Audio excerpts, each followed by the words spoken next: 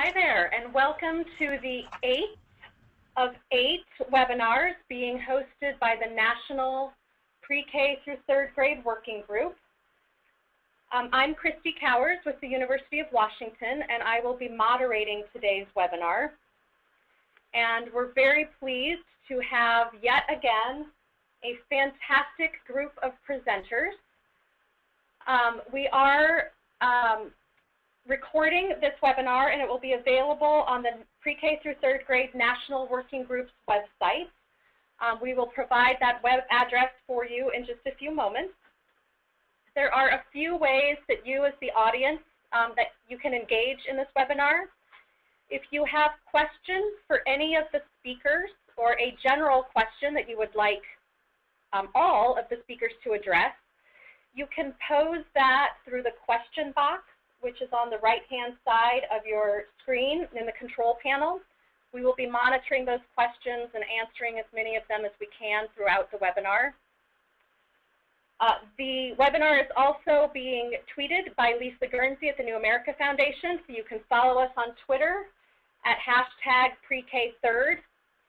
And then at the end of this webinar, we have a series of polling questions that we hope you will stick around to answer, mostly because, as I mentioned, this is the last of our webinar series, and we are trying to figure out what we do next in terms of providing good information on Pre-K through 3rd to the field.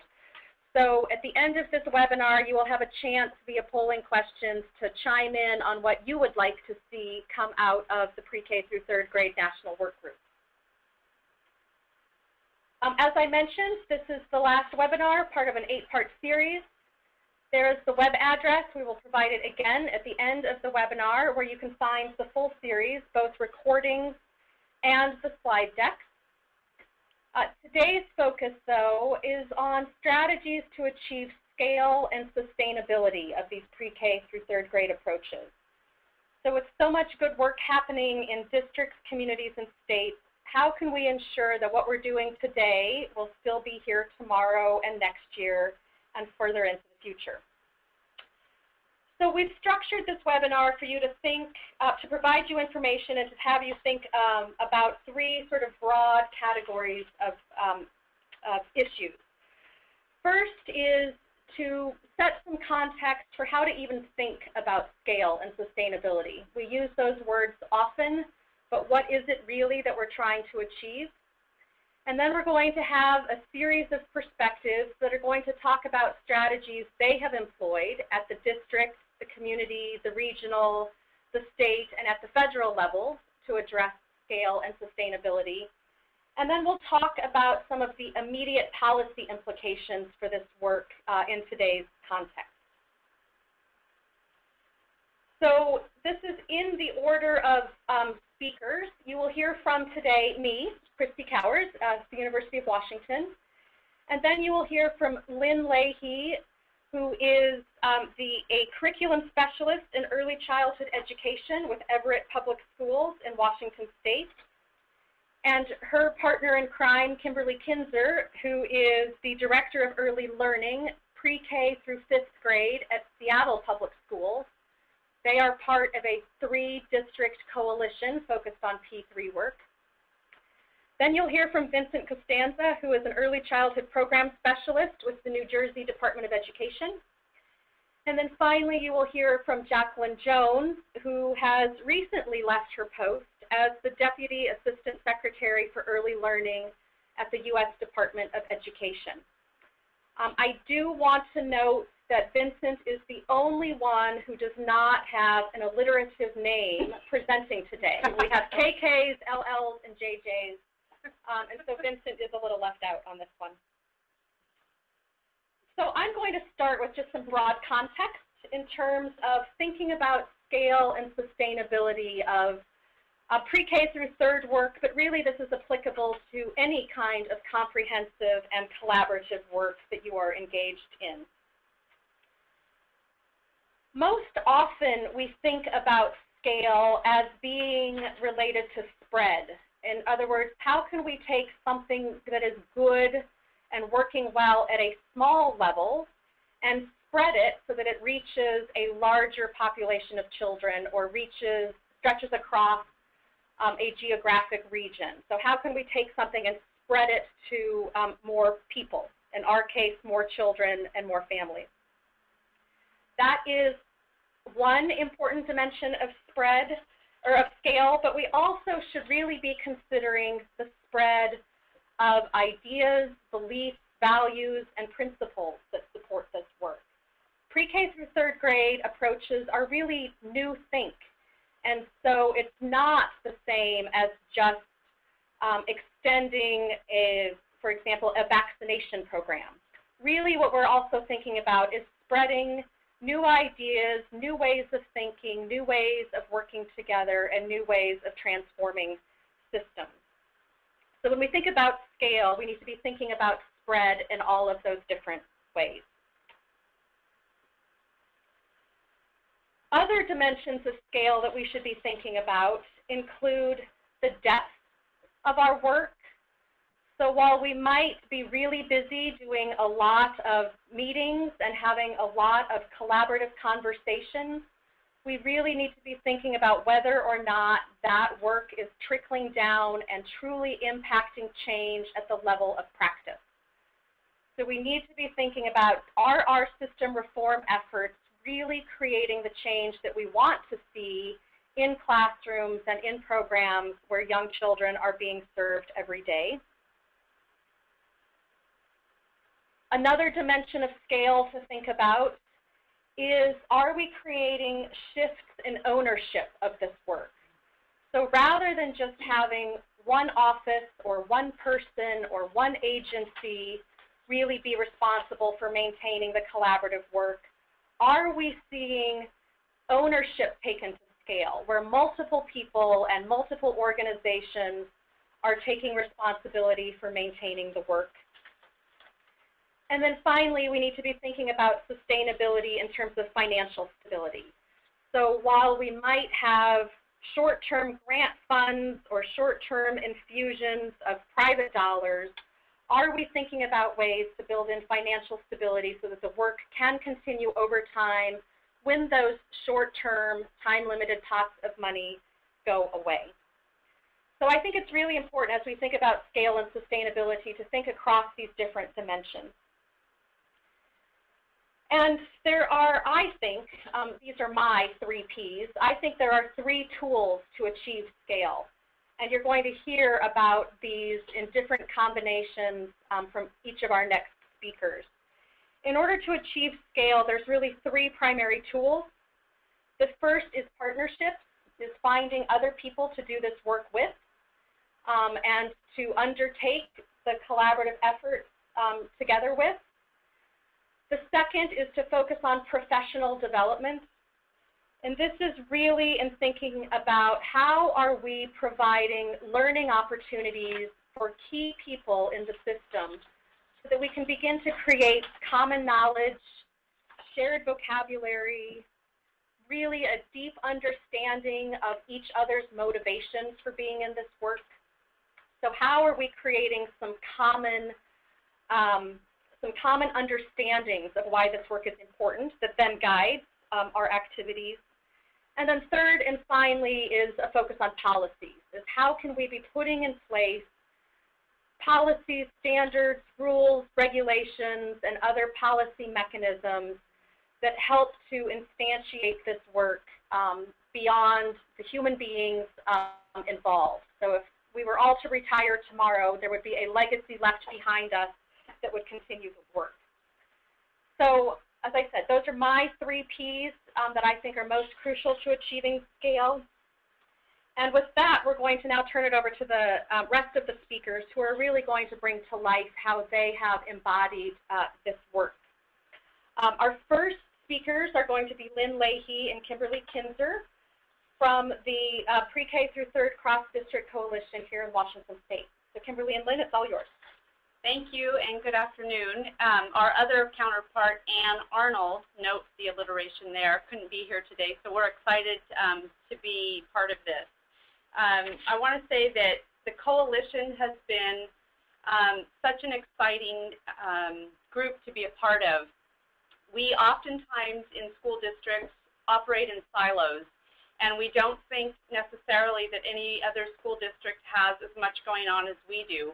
And the idea behind coming together was, how do we think outside the box, and how do we, as a group of school districts, 3 school districts, do our best to serve children better? Not in the same way, but serve children better. So as you can see, we have quite a few kids up and down the I-5 corridor that we're working with.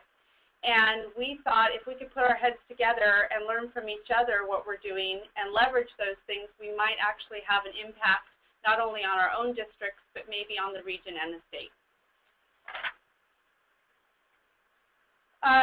When we got together about 1.5 years ago, we talked about some of the things we were hoping to influence. And first and foremost, of course, was that students were better prepared for kindergarten, 1st, 2nd, and 3rd grades. I know Christy talks a lot about the horizontal and the vertical alignment, and that's something that we have found in the coalition is something we have to be really intentional about. It just doesn't happen on its own. Families better connected with schools, and also the thing that we've talked a lot about and tried to focus on is how do we do a better job of connecting to our pre-K communities. Everett and Edmonds have been a little bit ahead of the game from Seattle, and we've had the opportunity to learn from them about how they're reaching out to their partners and making a good connection.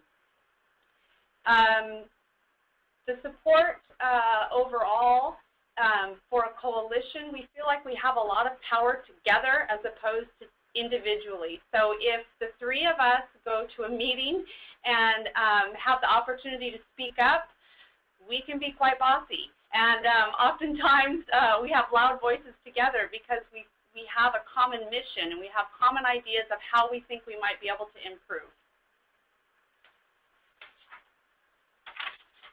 So here are the desired impacts and outcomes, and they don't encompass everything that we want to do, but we're trying to stay focused and work on the following things. Of course, sustained student achievement.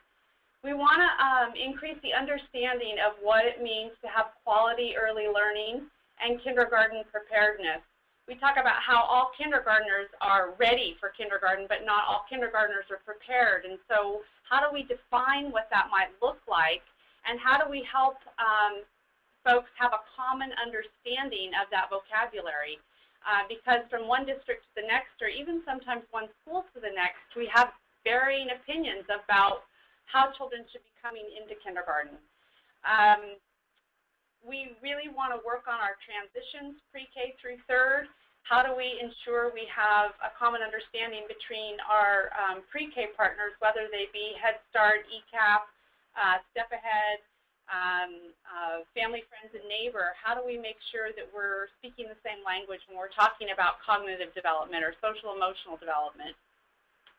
And through this coalition, we've been able to reach out to private partnerships. We've been fortunate to have the Gates Foundation support our coalition and really give us the opportunity to reach out to other partners in the community.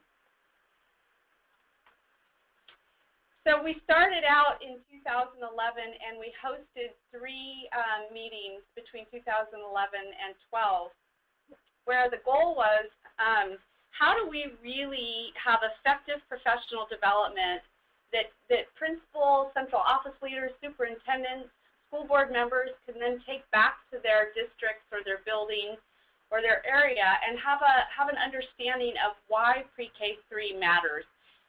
Oftentimes the discussion in school districts is about intervention.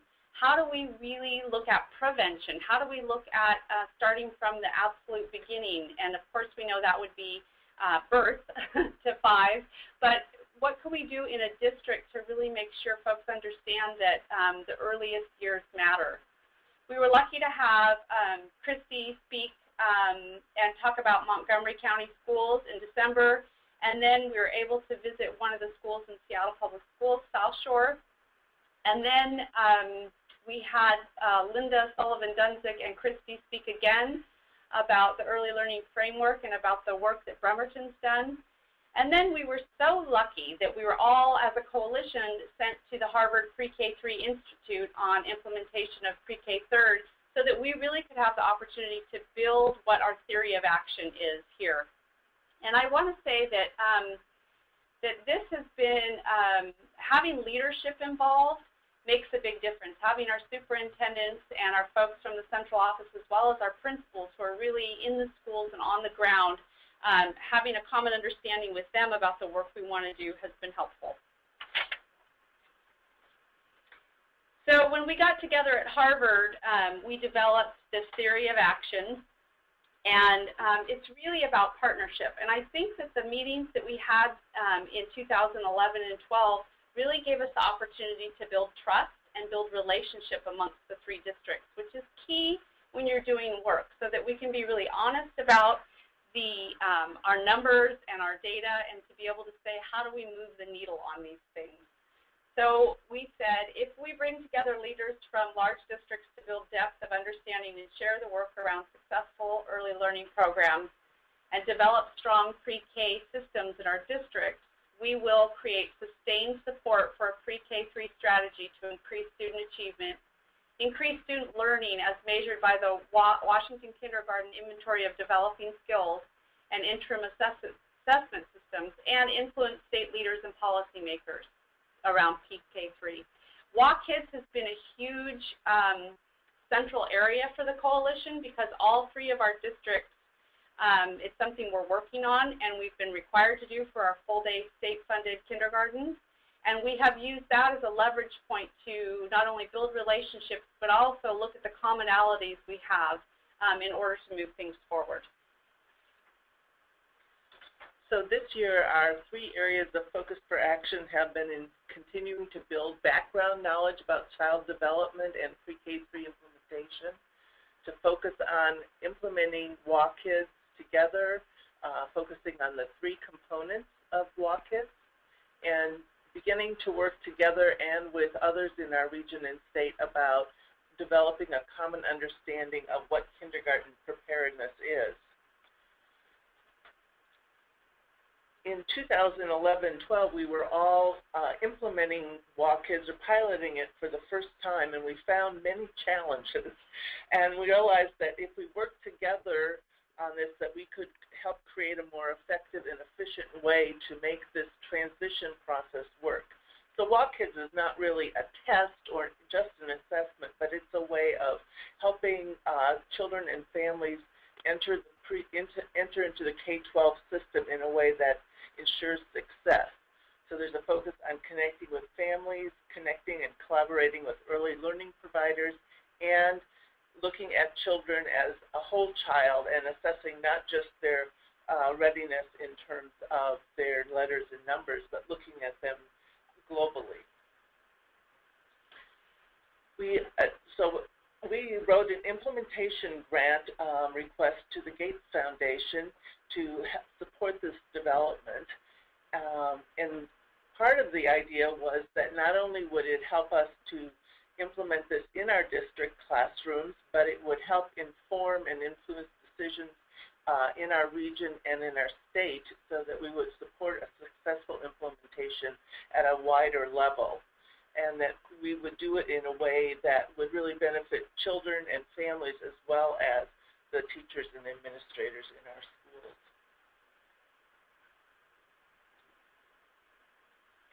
So part of the, as part of this grant, we were really able to leverage expertise and resources across districts. From Everett, we found that we had people in our kindergarten classrooms had developed a lot of expertise on how to use an observational assessment approach and to collect data on infant children, so they were able to share in professional development with others. Edmonds did a lot of work around how to do data analysis of our WaKids data and look at how you might share that with the pre-K community. In Seattle, we were fortunate to have some literacy alignment and balanced literacy that we've been working on over the course of the last 3 years. And we used our balanced literacy document to go ahead and look at language and literacy on the teaching strategies goals assessment through the lens of our balanced literacy. And our hope was to make it easier for teachers to say, This is not something new that you have to do. This is just observing these skills that the students have through the lens of balanced literacy. So we took a fair amount of time aligning those two documents, the balanced literacy and the WA-KIDS language and literacy, and gave that to teachers and did some professional development on that, and we invited Everett and Edmond. And then one small thing, which isn't up here, is that in the beginning of WA-KIDS, OSPI had done translations just in Spanish for their Introducing Me booklet. And in Seattle, we felt like that was not enough, and so we went ahead and translated it into our top 9 languages. And then I spoke to Lynn and Ann said, is there a way for you to send that to us? And I said, sure, and I just pushed the button, and there it went to both districts. So everybody, you know, all 85,000 children and families had the opportunity to really receive this booklet in all 9 languages, which was exciting. And then the last part I'll say about this is that Edmonds had done this really wonderful Jumpstart program in the past and shared that with us in Seattle. And there are various schools in Seattle who have done Jumpstart in the past and done a great job, but we've never done it collectively. So we offered Jumpstart to through our grant through 7 of our schools, and they did it, and we had an amazing amount of success with it. We had families that felt so connected to their school from the first day they walked in, and we also had principals raving about the fact that their kids felt really ready for the first day of school, that they spent a lot less time teaching behaviors that kids needed to sit in the classroom and things like that in September because they were able to reach out to those kids in August. So a major component of our work was professional development for teachers, and by leveraging our resources, our assessment staff, our teacher leaders, our consultants, we were able to provide more quality professional development for all of our staff, and they were able to learn from each other. Throughout this year, we've also been focusing on developing the common understanding and language around pre-K-3. We know that principals are critical for any change that occurs, and so in November we focused on a principal institute, and in February we are planning an institute that will focus on implementation for pre-K-3 programs, in particular looking at ways different districts are using funding from their districts to provide these quality learning experiences.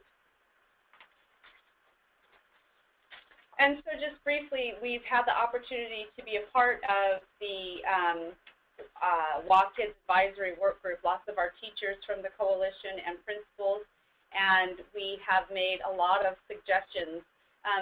OSPI in the state has been very open to our suggestions. We've been very appreciative of that, and as a result of that,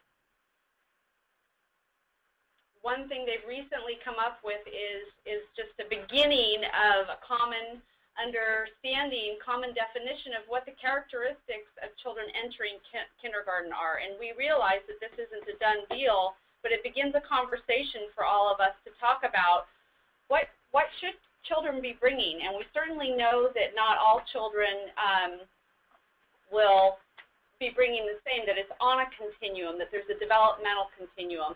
But this really does begin to bring us some common vocabulary that we've all been wanting so much. So our next steps are just to continue our collaboration. We have more professional development that we're doing cross-district and at the institute that we'll be holding in February. And our real push is to help to come to an understanding about common vocabulary and definitions for kindergarten preparedness. Thank you. Great. Thank you very much to Lynn and Kimberly and Anne, who is here in spirit but traveling today, so was unable to join them. At the risk of being a little overly prescriptive, I want to just highlight what I think some of the key takeaways were from what Lynn and Kimberly just presented, especially in the context of the 3 P's of creating scale and sustainability that I talked about. They've really focused on building partnership across 3 of the largest districts in the state of Washington. And so this not only creates sort of a bulk in terms of the number of students and families being impacted, but I also think it's created some real shared accountability. It's not just one superintendent who's going out on a limb, it's 3. It's not just a handful of principals in one district. They're going into this together as principals across districts. And so I think the nice side of that is shared accountability, but having been a part of this a little bit, there's also some really constructive peer pressure. And for example, when they've hosted some of these professional development offerings, if they knew that 2 of the 3 superintendents were planning to come, but a 3rd one wasn't, all of a sudden it became really important for that 3rd superintendent to be there because he didn't want to be the only one not present and accounted for. So the partnership approach really is not only about scale, but also some of this shared accountability. And then there's obviously deep focus on professional development and creating common language and common vocabulary, but then also sharing resources, sharing trainers, sharing resources, sharing space has really helped to create a level of scale that an individual district could not have accomplished alone. And then finally, in terms of policy change, as Kimberly alluded to, they're being able to accumulate lessons across multiple sites and have a louder voice in this work.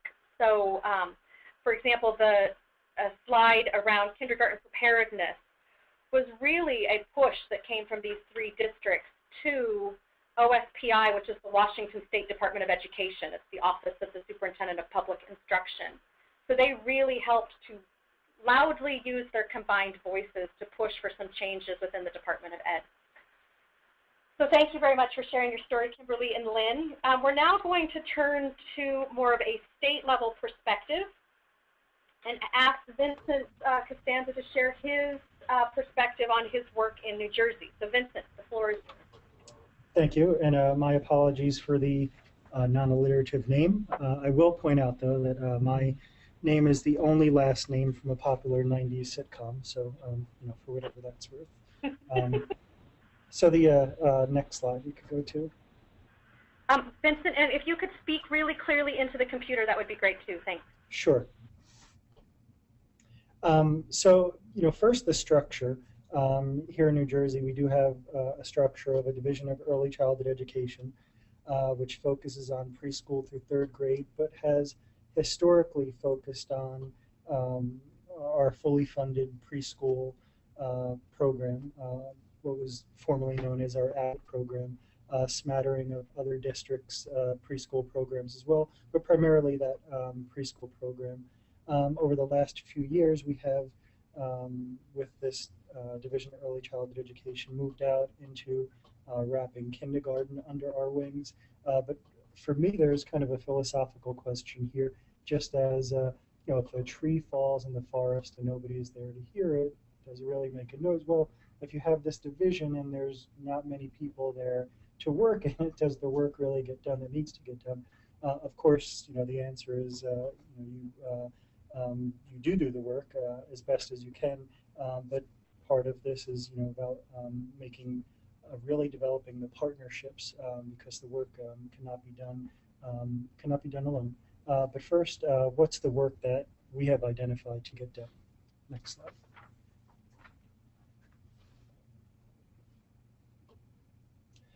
So for the last few years, some of our biggest efforts within preschool through 3rd grade and preschool through 3rd grade alignment have involved these 2 initiatives.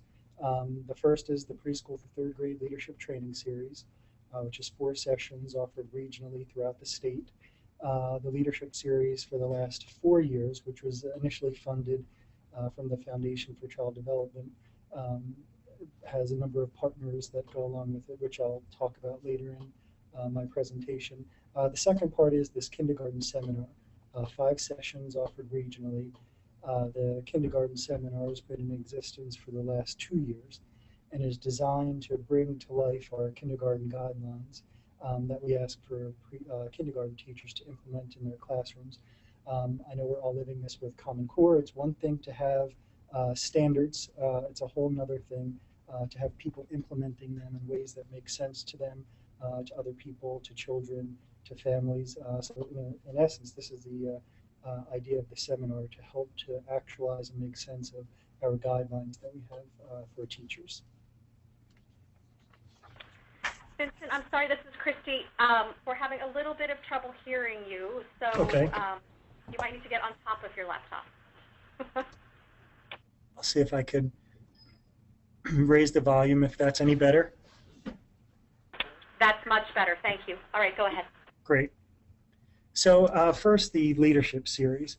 For the first 3 years, we had the components. We had a pre and post survey, 4 full-day sessions which address topics such as program quality, child-based assessment, effective transition practices, initially using Christie's 9 elements of preschool to 3rd grade, now morphed into buckets. The important thing is helping leaders to identify the areas that they need to be thinking about with preschool to 3rd grade. What was kind of interesting is with our rather prescriptive preschool program, if you ask an administrator in one of our preschool programs from one district to another, they could give you a pretty solid, consistent definition of that. You know, go out and ask a principal to define their kindergarten program or their 2nd grade program for that matter. You get, for some good reasons, but you get some very different answers. The first thing we needed to do with preschool to 3rd grade was kind of wrap our arms and help administrators wrap their arms around, well, what are we talking about here? So from the administrator perspective, some things in the last few years that we've seen them work on and be be most focused on were things such as revising screening procedures, having surveys of where children come from when they enter kindergarten and 1st grade.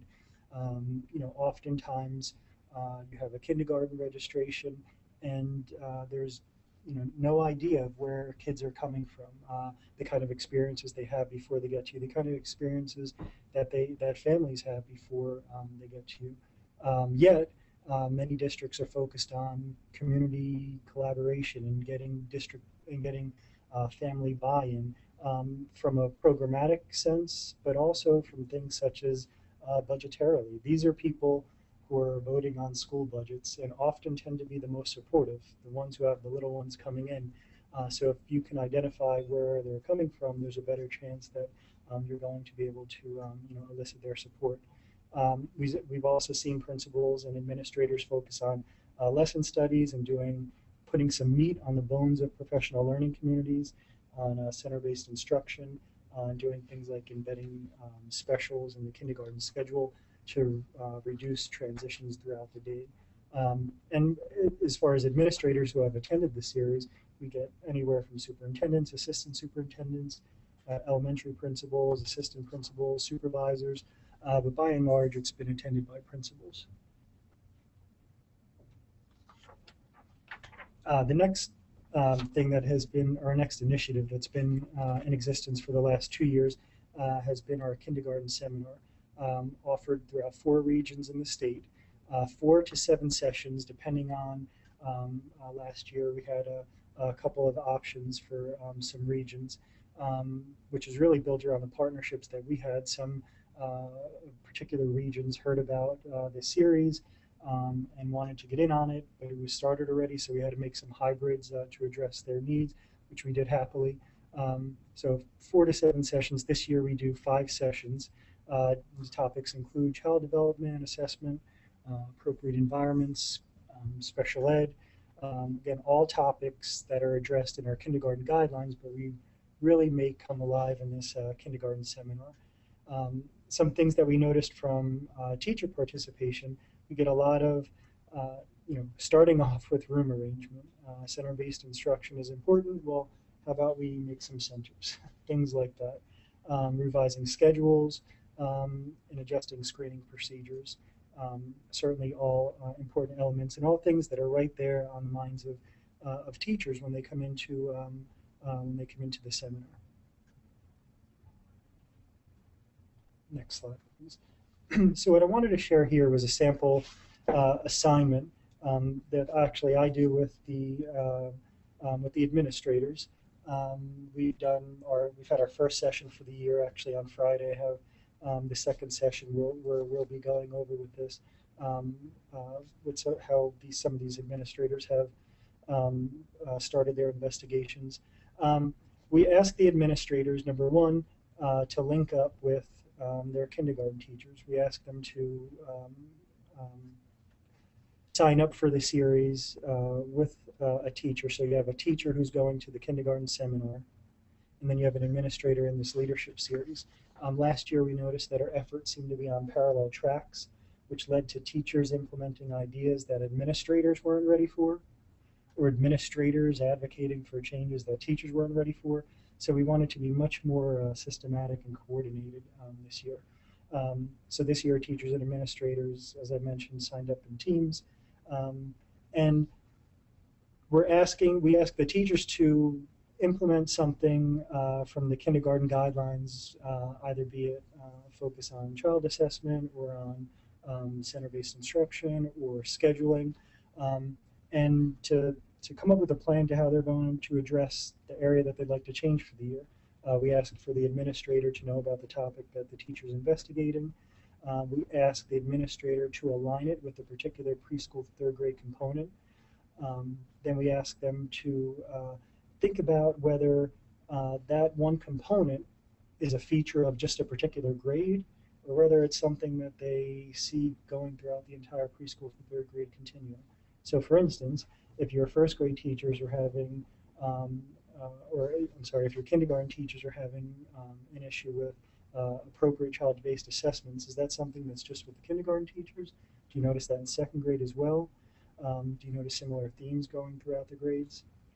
And then to make it relevant to the lives that administrators are living, they're all responsible for implementing ISLIC standards, which are standards for administrators, supported by CCSSO. So I asked them to identify a particular ISLIC standard that they could kind of layer on top of this, again, to make it more relevant to the lives that they're living. The next step to this is actually on Friday when we go over this work.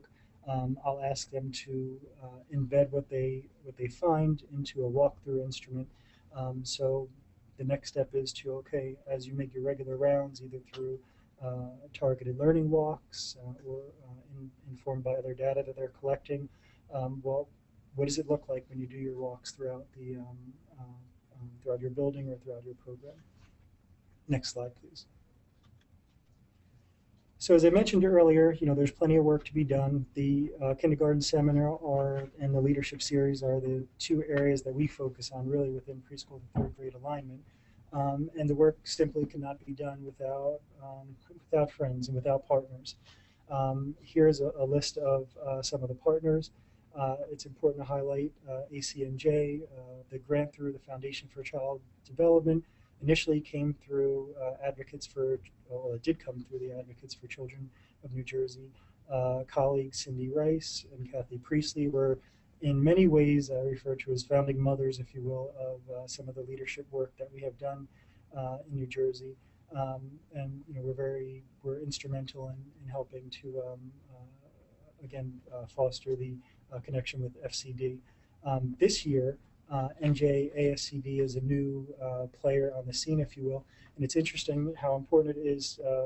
It's definitely better to be loved than feared, because last year during one of our leadership series seminars, we actually had administrators who were sending us text from the National ASCD conference complaining that there was no early childhood presence there, which led to a partnership and say, okay, well, we think we could help you be part of that. And this year, NJASCD is a sponsor of our program. And definitely districts. In the fall, I conduct what I refer to as a barnstorming tour, going to all superintendent roundtable meetings, telling districts about the professional development initiatives that we have going on this year, and telling them that they should come. And here's some of the changes that we're seeing in districts and in programs.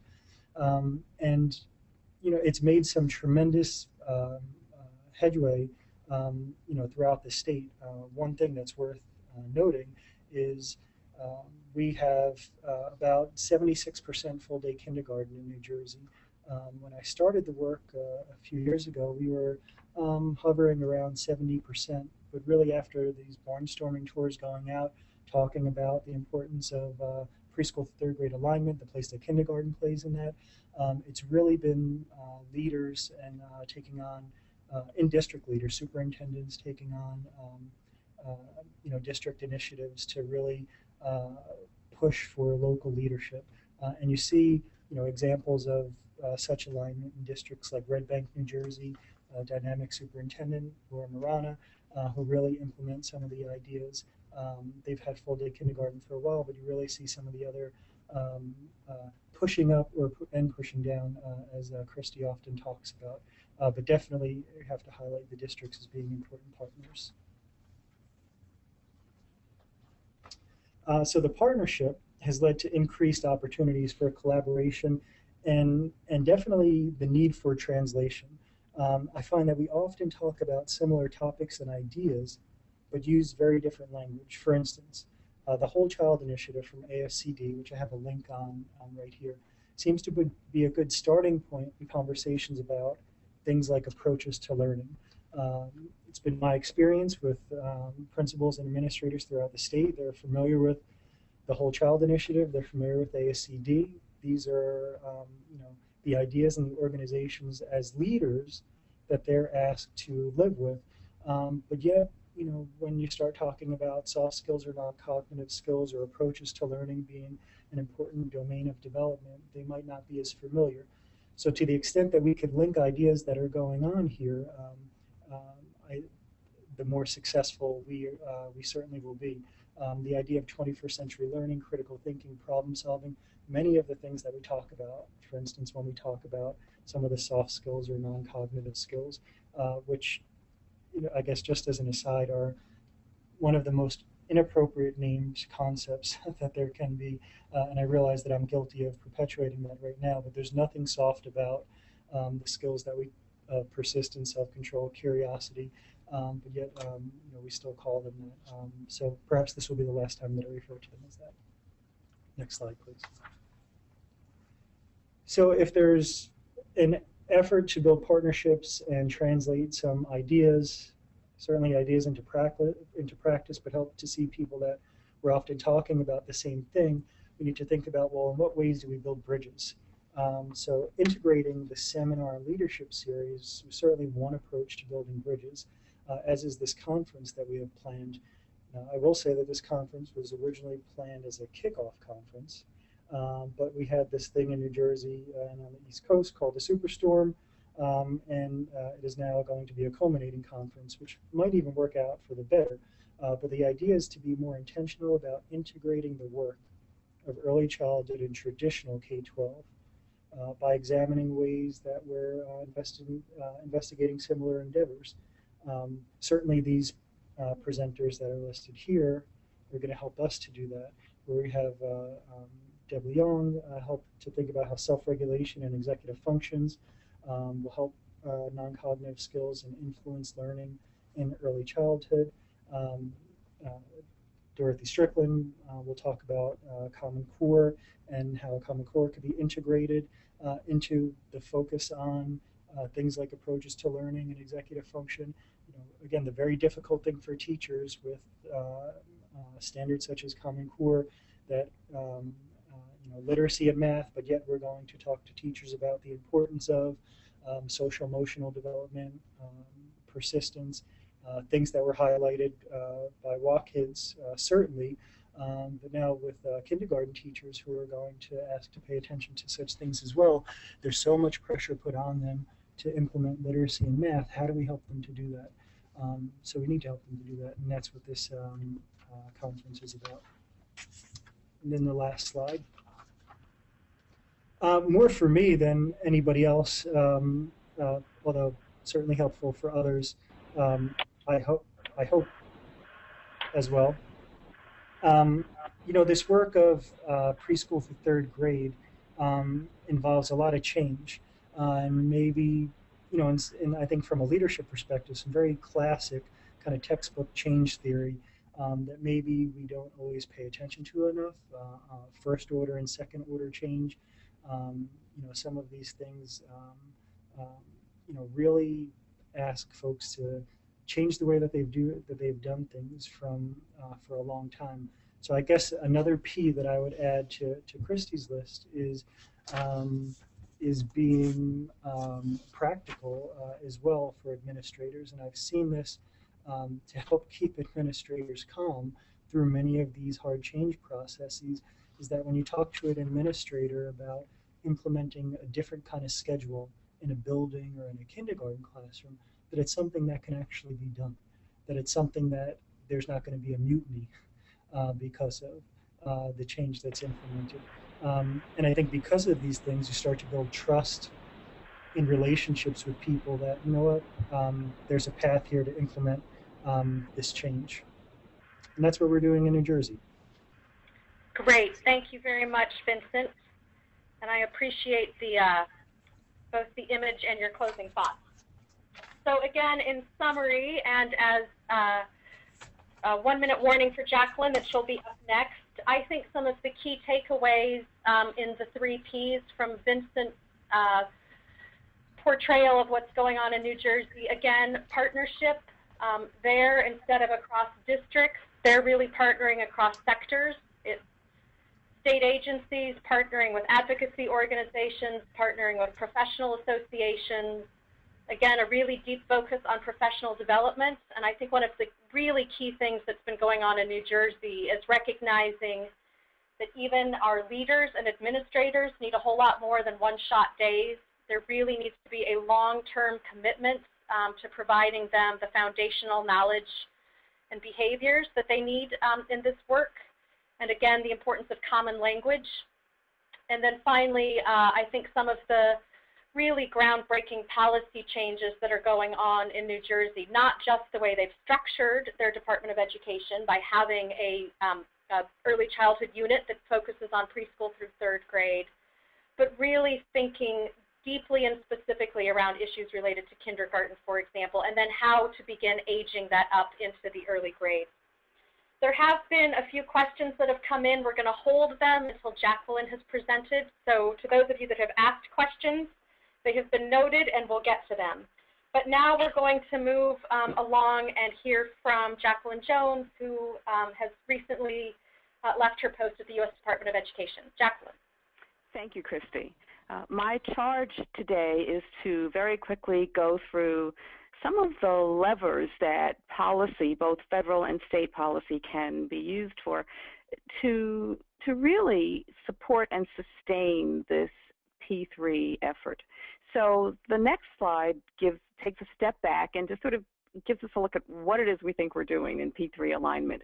We really are trying to form a very smooth continuum from preschool to 3rd grade around standards, curriculum assessments, professional development, accountability, quality governance, and probably a lot of other things, but these were the ones that struck me. And I think it's important to lay them out because it's complicated. It's a lot of moving pieces.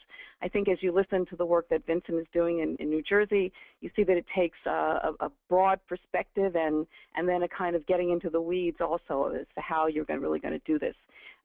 Next slide, please. Okay. At the federal level, I think there are some existing incentives for this work. If there is ever ESEA reauthorization, this is a huge opportunity to better align preschool efforts with the continuum to 3rd grade. Title I, as we know, has always had opportunities for preschool, but there is also opportunity to really have a kind of P3 alignment. So as you look at these existing federal policies, these programs really, Promise Neighborhoods, I3, Stronger Head Start collaboration, I think it's important for practitioners to put into practice a sense of how they can use these programs and use this funding to really support P3. As some of you may know, the Department of Education has a preschool to, a birth to 3rd grade agenda, And that is absolutely perfect for aligning this work. So you'll see in lots of programs in education this notion of looking across that continuum. I think that there has been a huge amount of work to think about the quality of early learning programs, the quality of preschool programs in particular.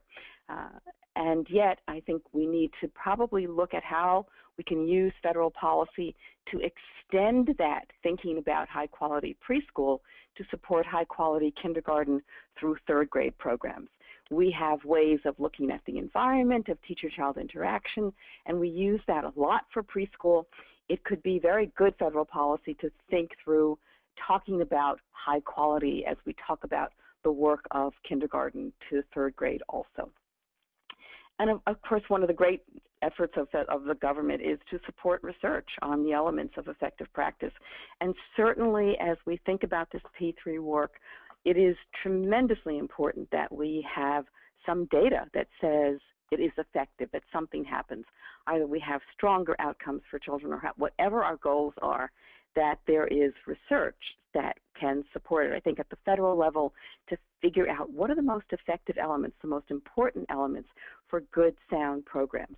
So there's a lot of federal policy, and you all can probably think of other things that are there, but I think at the federal level there's work to be done and existing work that really can support this effort. And I think this is a really important time at which the government is very open to looking at this area of preschool to third grade. Next slide. At the state level, Vincent has talked about, the New Jersey structure in which there is a division of early childhood with responsibility for preschool to third grade. That is an important governance structure that states can really think about, and it makes life a little easier. It doesn't solve all the problems, but it certainly makes life a little easier to have that structure in place. Also, states have credentialing authority. And the notion of a P3 teacher credential is a real commitment to a state, and it really has an impact on how university programs will be structured. But it also speaks to the continuum in terms of the training that you want for teachers and the commitment that the state is making. An alignment of preschool and K-12 standards, I think, is really important for states to think through. And this is not just putting them together. If Vincent remembers when New Jersey decided to align their preschool and K-12 standards, it was not an easy task. It's not simply a matching task. It really means folks coming together and thinking about what their goals are. And sometimes groups of folks who've never spoken together really have to come together and think about it. But to have one set of standards that really is preschool to 12, in this case we're looking specifically at preschool to grade 3, I think is an important way in which a state can start to structure its work. Greater opportunities for professional development for teachers across this P3 continuum. It's very easy to have professional development thrown around, but to have a focused and really clear notion that these groups of teachers from preschool to third grade need to come together with whatever the resources the state has to really think about how they bridge this continuum is really important, and I think can be very effective. And again, data on the effectiveness of programs. It's often the case that states will fund preschool programs but not fund evaluation of those programs. And then when one wants to continue a program and sustain it, there are no data to say whether or not it's been effective. I think this is an important piece of the work that states need to think through in their policy, that they fund preschool programs, they fund their preschool to 3 work, but they also have to think about the ways in which they support important data gathering that will give them the information they need to make more effective policy across this continuum.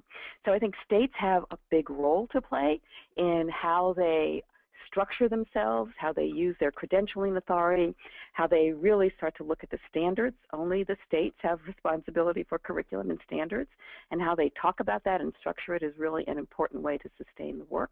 Always budget, but aside from budget, this notion of really having preschool to third grade as a kind of structure and a way of thinking for the state, and that means for districts and schools, is is really important in continuing the work. The next slide. The next slide is into the higher education, and I think that both the federal and state governments can support policies to really strengthen higher education in this regard. Across the country, there is huge concern about the quality of teacher and administrator preparation, but certainly in the area of early childhood, there is real concern about improving that quality. And as states and the federal government think through the ways in which they will support teacher preparation and administrator preparation, we need to think about what it means to prepare folks for working with children from preschool to third grade. It is easy to have a notion of a credential that I mentioned earlier, but it's really important that that credential really prepare folks across the continuum. Sometimes you'll have a P3 credential, but basically the higher education programs have really prepared folks for one thing, for either the preschool program that's getting stronger, or for maybe for kindergarten or for higher grades. What we need to support in higher ed to do is to really revamp their curriculum, sort of really support an increase in stronger staffing for higher ed so that teachers can come out of these programs with the skills and abilities and dispositions they need to really support children preschool all the way to third grade. And I think that would be a tremendous strengthening of our teacher preparation and programs across the country. And advocates. Vincent mentioned the advocacy groups that are working with the folks in New Jersey, and I think that across the country we've seen advocates really stepping up to this work. And so I would ask that the advocates really think about all of the state and federal policies that they see and go out there and support this kind of alignment, support opportunities for alignment when they may not be explicit. There may be simply opportunities embedded in programs, but to go out and really see if there are ways in which they can make this work. It is important work, and it cannot be done by just the state and the federal government alone. I think the advocates have a huge role. So this was a very fast overview, but again, I think policy work is going to be critical as we move early childhood programs that are preschool focused along, but also as we think about the fact that no preschool program alone is going to guarantee success at the end of third grade or grade 12, that we need to have policies at the federal and state level that really are going to support that entire continuum. So if you think about the role of kindergarten, I am so proud to hear that folks are thinking of ways in which to improve the quality of kindergarten programs. This is often a sort of unattended grade where nobody really has much responsibility for it.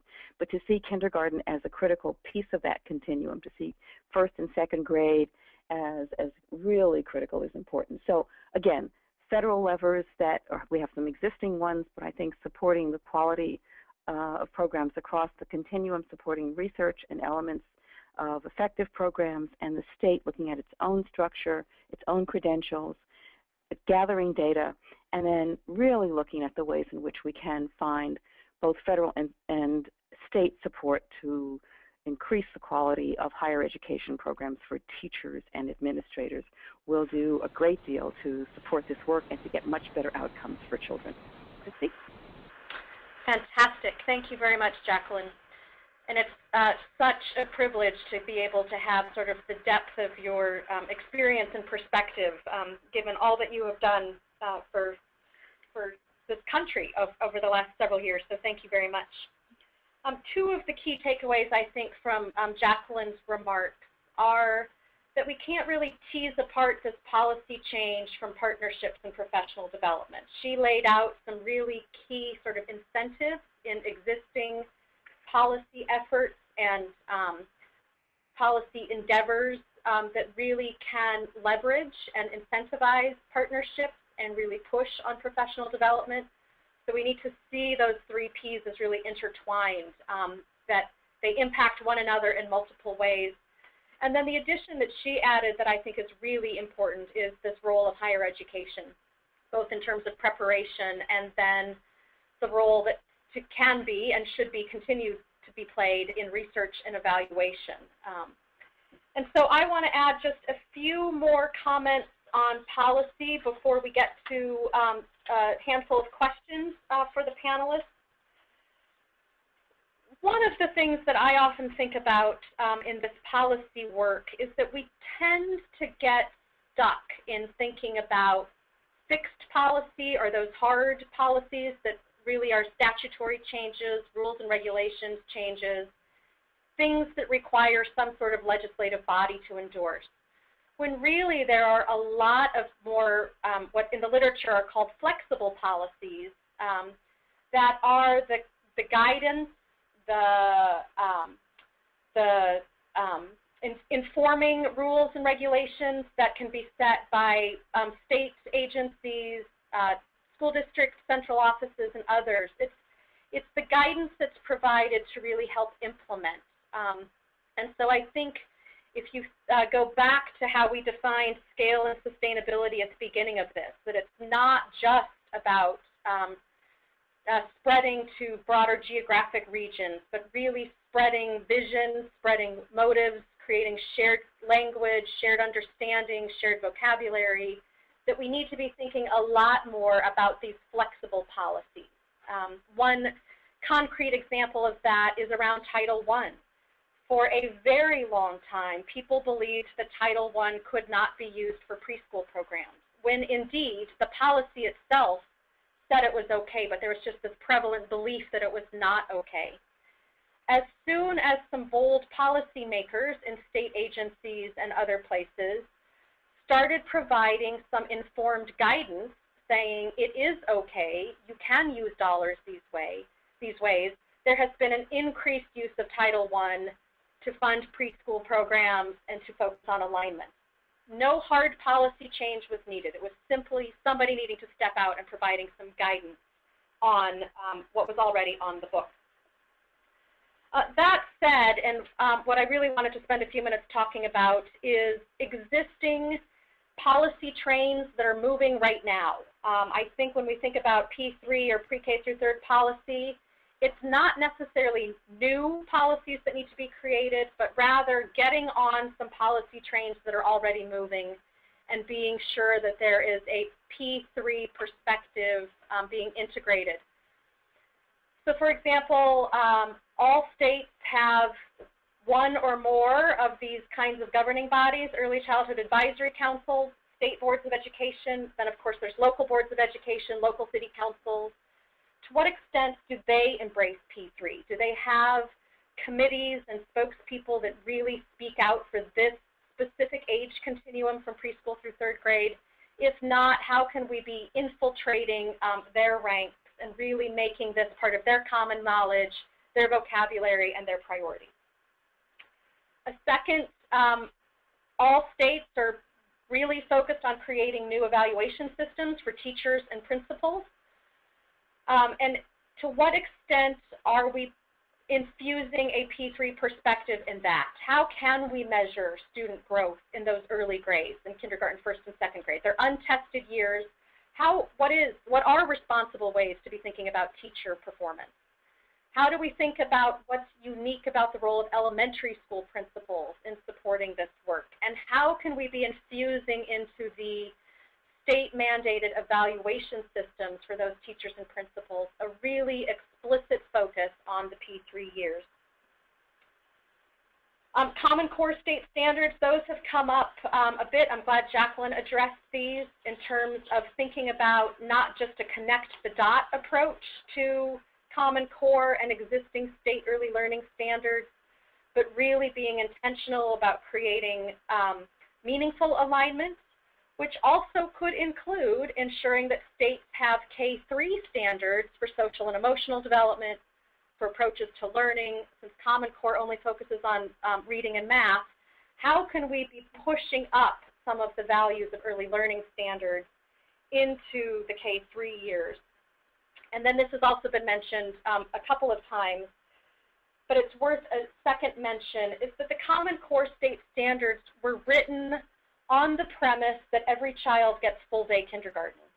and yet we know that not every child is getting a full day of kindergarten.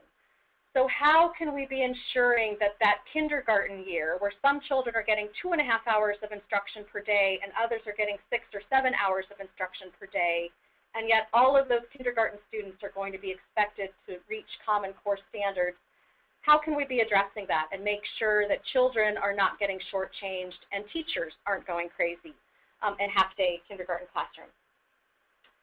Other trains that are moving that I think are important to think about, QRIS systems, quality rating and improvement systems.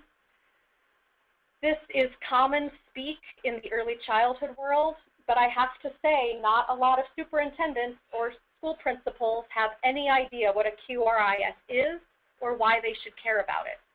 Where if you think about Kimberly's and Lynn's comments about preparedness, schools should really care if children are entering their kindergarten classrooms coming from high-quality programs or low-quality programs. They should also know who those early learning programs are so that they can connect with them and build these partnerships. So beginning to integrate the QRIS speak and values into the K-12 world, I think, is very important. Similarly, KEAs, or kindergarten entry assessments, are really important. And those are happening in the kindergarten year, but how are we ensuring that our early learning partners are engaged in that process and that our early learning partners are feeling included in decision-making around kindergarten entry assessments? They're not seeing this as a judgment or evaluation of their performance, but really a way that they can know how they can get better, how they can improve, and how they can more closely partner with not just kindergarten teachers, but elementary schools. State longitudinal data systems, also a train that is moving quickly in most states. But do we have really strong early childhood and early elementary voices at those data planning tables to ensure that the longitudinal data systems are including, yes, state-funded pre-K, but also child care and Head Start and early Head Start and a full array of data that will help paint the picture of the kinds of programs and services that our youngest children are receiving. And then other policy considerations would include thinking about transition. I just learned of a new policy statement adopted by a local board of education in California yesterday around transition, that schools in that school district are now required to have some formal transition practices in place to know where children are coming from and to have partnerships with those providers. So how can we be thinking about putting transition practices into policy? How can we be thinking about family engagement in policy? And again, this links back to some of the other moving trains. Should family engagement be part of principal evaluation systems, of teacher evaluation systems? Should it be a more embedded part of certification for teachers or elementary school principals? How can we start embedding these really important values of P3 work into existing policy infrastructure? So I am now going to turn to some of the questions that were raised, and I'm going to pose them to all of the speakers. So Kimberly, Lynn, Vincent, Jacqueline, all feel free to jump in. One of the first questions, I think, is this notion of funding sustainability. Kimberly and Lynn and Vincent in particular, you all mentioned private funders that have made this work possible. How do you see, or what do you see being the long-term financial sustainability or funding sustainability for your work?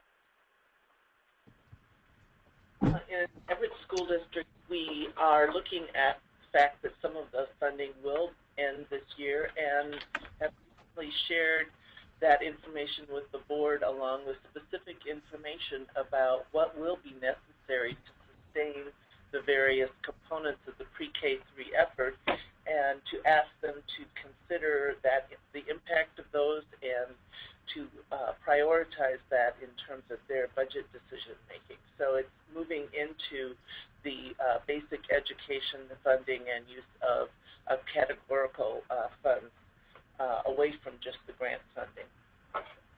I would say there's a few things that have helped being part of the coalition. One was doing the jump starts and using those funds to kind of ignite some passion around that, and then having folks in our own district in the title department and the finance department get excited and say, great, how can we fund that for more schools, if not all schools, for next year, so that we're taking the piece of what we received from private funders and then putting it into our system.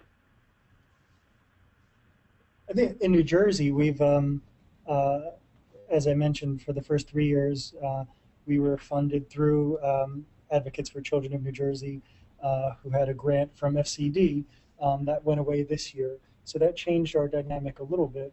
In our partnership with ASCD, we're actually charging district teams a nominal fee to attend the leadership series and the seminar, as well as the conference. And in comparison to other things that they do, it truly is a nominal fee. But again, for me, it really puts so much on, on the local level. Yes, we can continue professional development initiatives, but then when work continues in districts, which is really where it needs to work, and I think where, I've referenced the move to full-day kindergarten, which is now in New Jersey, which is not mandated. Attendance is not even mandated. Certainly in New Jersey, that 76% do have full-day kindergarten. And again, that's a testament to local leaders taking it, like superintendents taking it upon themselves, and having me and people from my office go out and talk about the importance of initiatives like full-day K, preschool to third grade alignment. So, it looks like funding for these initiatives might not be as prevalent as it was. However, we are using funds that we have to make sure that professional development happens, and districts are using funding in ways, in different ways, to make sure that these important initiatives happen. Jacqueline, I don't know if you have anything you want to weigh in on. I think in the best of all possible worlds, this work would become just a part of the way that a district does business. I think we need continued funding to, as someone said, to jumpstart these efforts. But it would be tremendously important certainly if the state supported this in some way, but if the districts really saw this as simply the way in which they worked, and it wasn't an extraordinary thing. There is professional development money. There's always a way of making sure that you leverage the funds you can. And I think also looking at those funding sources, it might be that looking again, as you mentioned, at Title I funding to see how you can really allocate that, and dedicating a bigger chunk of that to P3 could be a way that districts could really support some of the work in an ongoing way. And actually, Christy, if I could, I mean, a number of the initiatives that we talk about, or these components of a preschool through third grade system, do not cost money. Paying attention to particular transition practices do not cost extra money. Putting on your kindergarten registration a question about attendance for preschool or homeschool or family childcare. Knowing something about where families and children spent their time before they came to your district is not a move that costs any money. But yet, if you're a district that wants to communicate with families better from a school board perspective, a district perspective, a community relations perspective, it's something that is doable, doesn't cost money, and could have very big impact. So while it would be great to have lots of money to do a whole bunch of other things like we're doing in states, it needs to be clear, too, that there certainly are things that do not cost money to do. Great. So another question that came in was around partnerships, and if any of you are or have ideas about partnerships with social services or support services, sort of extending beyond the education sector, to be thinking about some of this alignment work. And I know at least partially this could include child care and family child care. Vincent, you just touched on that. But Jacqueline, this might be something you want to weigh in on too, given the federal work group that's really trying to look across service sectors. Do you want me to start? Sure. I don't think any of the work can be done in isolation. And so the partnerships are tremendously important. From the federal perspective and a policy perspective, what you want to do is leverage all of the resources. And I think as you look at the social service agencies, there's often funding there that will help support some of this work. Certainly, as you mentioned, child care. Child care goes from birth to, I think it's to age 13.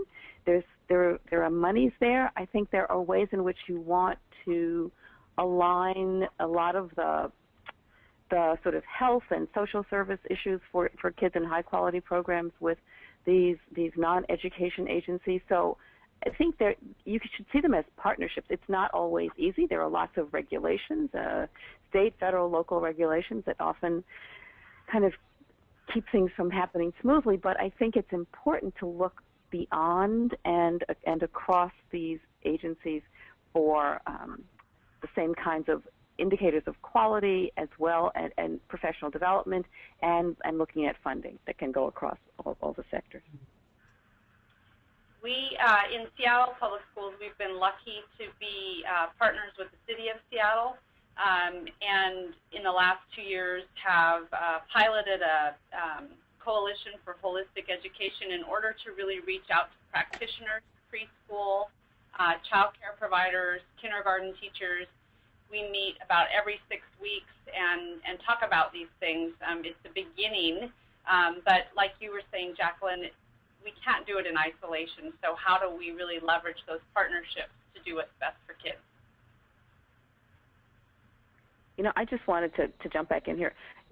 And this comes from the experience at the federal level of working on the Early Learning Challenge Fund, a challenge competition.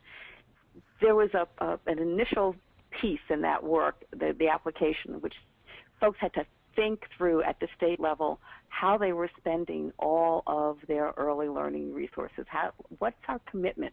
What are we doing across the state? It pulled together all the sectors, and perhaps at a district level, it's a good opportunity to think about doing that same kind of thing. What are all the early learning sectors? How are we using our resources? Get the big picture of that landscape, and then see how the partnerships can really build. Great. Which I want to quickly jump in. There was also a question if P3 is the same as pre-K through 3rd, and where does prenatal fit into this? And so I just want to quickly address this in that I think most of us think about the P as being programs and services that children experience before school, pre-school. There's the P, which means it can be variable depending on who you are and which partners are at the table right now. It could just be state pre-K, and so it really is a pre-K through 3rd partnership. Others, where they've gotten a little deeper into their collaborative work, might be including Head Start, child care, family child care, so there's a richer perspective of P. And yet other sites are also including early Head Start, infant toddler providers, and prenatal providers. So I think it really depends on, it varies from location to location, who's at the table. The issues of alignment, collaboration, sharing resources, creating common vocabulary are the same. It's just the number and diversity of partners at the table. Another question came in around, and Jacqueline started to hint at this, is that it feels like a lot of the work right now is still heavily lodged on pre-K and kindergarten. And so the question was, how is this work beginning to push up into grades 1, 2, and 3 and really change the instructional practices in those classrooms? So with our professional development this is Kimberly in Seattle. We have been working on a professional development plan. It's a 5-year plan. We're in year 4. And this year we have rolled up to 4th and 5th grade. And we're working primarily with our 19 full-day K state-funded schools. And we have worked in cohorts. So we have 5 different cohorts this year. And the initial cohorts were pre-K, K, and 1st grade. So working to talk about instructional strategies and content, mostly in balanced literacy, so that we have a common vocabulary. In the last couple of years, we've been able to move into 2nd and 3rd grade, and then this year we have been able to offer 2 demonstration sites in 2 schools, one in the north end, one in the south end, where we can bring in new pre-K, K, and 1st grade teachers to observe actual practice while it's happening in kindergarten, 1st grade, pre-K, 2nd grade. One of the things we are doing in Everett and Snohomish County is to do joint professional development around early literacy from pre-K through 1st grade with a few 2nd grade teachers involved. And in this professional development, we are going to each other's sites so that we are observing in each other's classrooms, and we're observing a consultant doing literacy modeling and working on developing common vocabulary and assessments across pre-K into 2nd and 3rd grade. To me, it's a great observation, and I think in part of the answer is that certainly K focus has been, for good reason. Kindergarten has been in an absolute purgatory for a number of years now. And there's a lot that we need to do to support people who are teaching and children who are there. With that said, I think like Jacqueline had mentioned, preschool is not a silver bullet. A good kindergarten program is not a silver bullet. And we need to think about what the experiences are for children, certainly beyond preschool and kindergarten. And I think the issues that districts struggle with and work with kind of present the opportunity there. I work with so many districts that talk about, we noticed on our 3rd grade assessment that our children are having difficulty struggling with, open-ended responses, for instance, or nonfiction text, which of course is a big topic with Common Core. Well, okay, those are great things to start with. If that's what you're seeing in 3rd grade, what do the practices look like in 2nd grade that would help to support those things going on? Christy, you asked about school board involvement. Then, of course, the next question would be, okay, well, in what way are we funding professional development programs for teachers, perhaps materials for classrooms that would get at that issue in 3rd grade to make sure that we're seeing sustainable practices in 2nd grade? And then what does it look like in 1st grade, in kindergarten? And I think if you use, data that you're seeing throughout the preschool 3rd grade continuum, especially at the end of 3rd grade, because that's on the minds of a lot of people, I think that's a good starting point to say, okay, well, what are the practices that need to go on backwards, in a backwards kind of design way, if you will, that can address practices throughout the continuum. Great. Jacqueline, did you want to weigh in? No, I'm good. Okay. Good. Well, we are coming to the end of this webinar, and as I alluded to at the beginning, this is the last of our 8-part webinar series, but we, the collaborative group of partners who are the Pre-K through 3rd National Work Group, want to keep doing something. So in order to help us think through what might be most useful, we have 3 polling questions that we would love for you to respond to. The first one is related to the contents of the information that would be most interesting to you in the field. Would you like to hear more case studies, sort of real-life stories of work that's on the ground? Would you like to dig more deeply into content-specific areas? What does literacy or math or STEM or assessment, what do those sort of content-specific areas look like pre-K through 3rd grade? Would you like some summaries of relevant research that exists? Would you like to have more interaction with experts in the field? We realize interaction is limited on these webinars, so would you like to find ways to have deeper conversation with experts? We're asking you to just pick your one most favorite, just to help us think through next steps. So we'll give you about 5 or 6 more seconds on this one. And then we'll close the poll and we'll see what you all think momentarily. As the magic wizard counts votes on our end. And while the counting is being done, I should also say that we are an all-volunteer group. We actually do not have funders that underwrite our work. We all do it because we care deeply about this work and think that we can together share lots of good information. So it looks like on-the-ground stories are most intriguing with some relative research right behind it. So the second question then is more focused on, in a moment, I don't remember off the top of my head, it's more focused on sort of the level of work. We've tried to make explicit that we know that this alignment work is going on at many levels, at the school level, at the district level, at the state level, at the federal level, and then there's issues that cut across all levels. Is there a particular level that you are most interested in hearing about? Or do you prefer to keep the focus sort of at this across all levels and trying to tease apart what are some of the common issues that might transcend each of these levels? So while you're noting your top preference for this, I will just acknowledge the partners who are in the pre-K through third grade national working group. We have the University of Washington, represented by me, Sharon Ritchie at First School at the University of North Carolina, Chapel Hill, Jana Fleming at the Erickson Institute in Chicago, Bridget Hamry, who is with the University of Virginia and helped to develop the class assessment, Mimi Howard, who was a National Head Start Fellow, Lisa Guernsey at the New America Foundation, Tanja Rucker with National League of Cities, and Tom Schultz at the Council of Chief State School Officers. So it looks like the primary interest is continuing to do across levels with some mixed preference around state and district or community level. And then our last question before we close for the day is more around the delivery mode.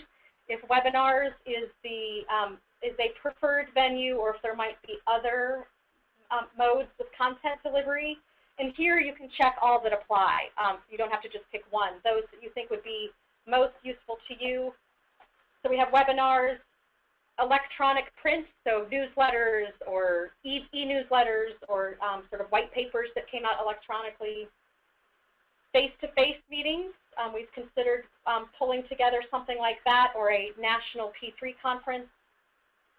Web-based interactions, so again, web-based but more interactions, so it could either be chat rooms or much more interactive webinars where the audience can participate more, or video lectures and presentations.